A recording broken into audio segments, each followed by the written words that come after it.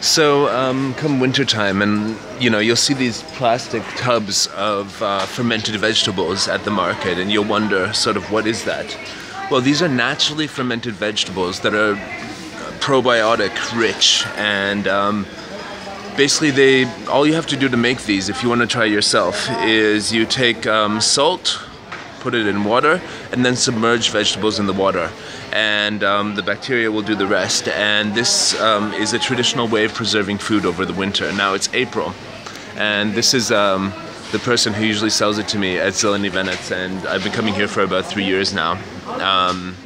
And basically, yeah, it's a great way to get your nutrients during the winter. And also, it's April, end of April, and she's still got some, but we've discussed many times this might be the last time I buy it. So I bought about 2 kilos of the salad stuff, which is all the vegetables mixed together. And,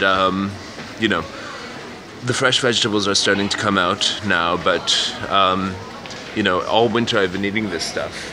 It's called turšija, or zimnica na srpskom, in Serbian language. And basically fermented vegetables. I mean, if you ever take antibiotics, afterwards you should really eat some fermented vegetables to replenish your gut flora of healthy bacteria. And, I really like eating the fermented vegetables along with goat's cheese, ground up almonds, and dried meat, like the high quality dried meats like pršut or pečenica that you find here, or suvi vrat.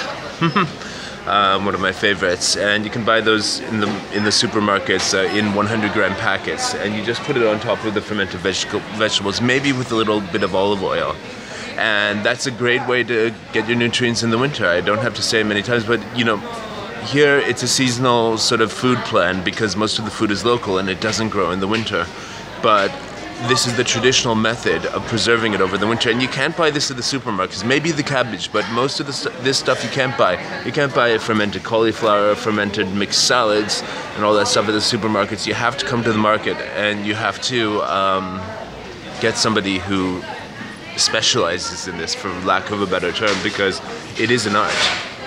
And you can buy it and keep it in your fridge for a long time.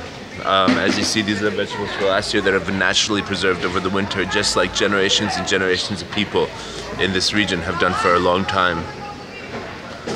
Those who like Asian cuisine will know that fermented vegetables are also big there with kimchi and all that stuff, but the European equivalent is very tasty.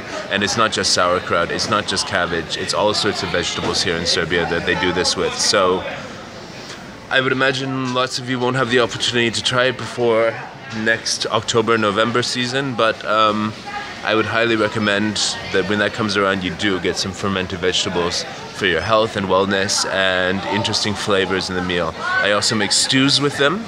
If you take meat and stew it, and then during the process of slow cooking it, throw in some fermented vegetables, it adds that sort of tangy flavor and an interesting texture as well. So fermented vegetables are the way to health. And thank you for continuing to watch the Food in Serbia series. I'm going to take my 2 kilos of fermented vegetables home, and so I can enjoy, because I was recently taking antibiotics and I have to replenish my gut flora. So, other way to do that, you can buy probiotics at the store, but this is the natural way, the historical method.